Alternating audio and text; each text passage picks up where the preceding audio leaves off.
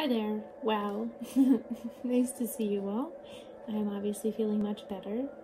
Miraculous news. My lung scans came back clean. There was something on the MRI, and then all of a sudden there was nothing on the X-ray. My doctors think it was a combination of dysautonomia and my mast cell flaring up.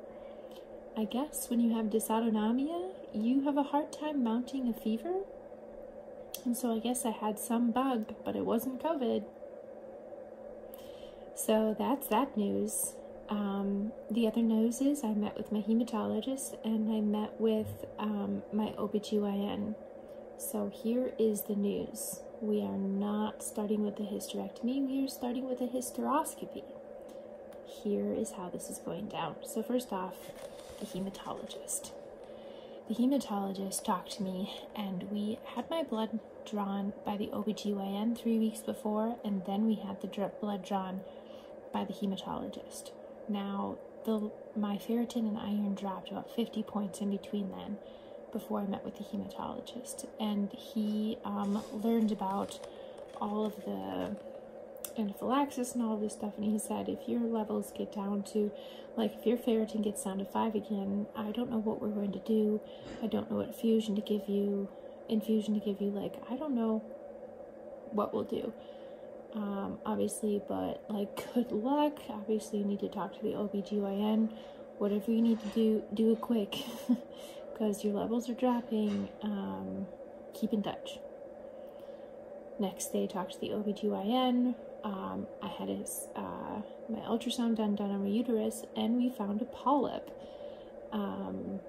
which I wasn't expecting. Now, she says we need to do the hysteroscopy before we even consider the hysterectomy, because insurance will not even consider doing the hysterectomy without trying something first. So obviously, we are doing the hysteroscopy. Here's the thing.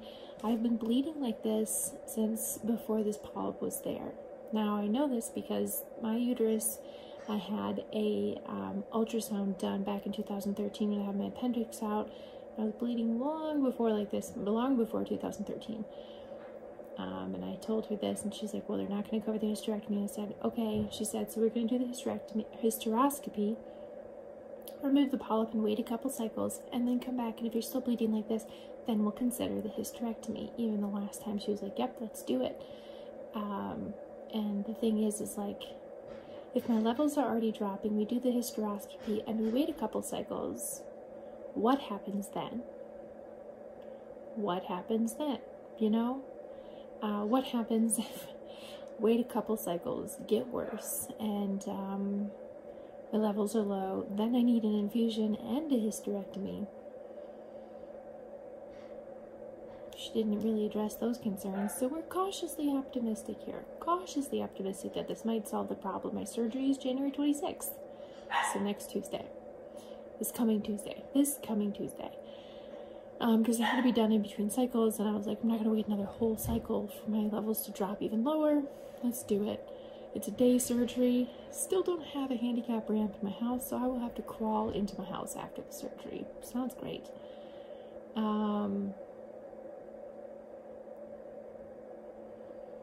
Yeah, I'm a little frustrated by this, but we're doing the best we can. My menstrual cycle is definitely causing a lot of issues. Even if I have my hysterectomy, though, my hormones are still going to affect me with my mast cell activation syndrome. That's the one thing I need to realize, because I will still have my ovaries. If we remove my ovaries, I will go into menopause early. We do not want to do that at my age. That will really wreak havoc on my body. So if I did have the hysterectomy, we would remove everything but the ovaries. But right now we're doing the hysteroscopy, which is just going in and removing the polyp from my uterus. So, and it was a decent sized one, she said. We still have not heard from the neurosurgeon, but we went with Dr. Fraser Henderson. Still waiting to hear back from that referral. Still have not heard from John Hopkins. Still waiting to hear back from that referral. I think I will make some phone calls this week. Still waiting to hear.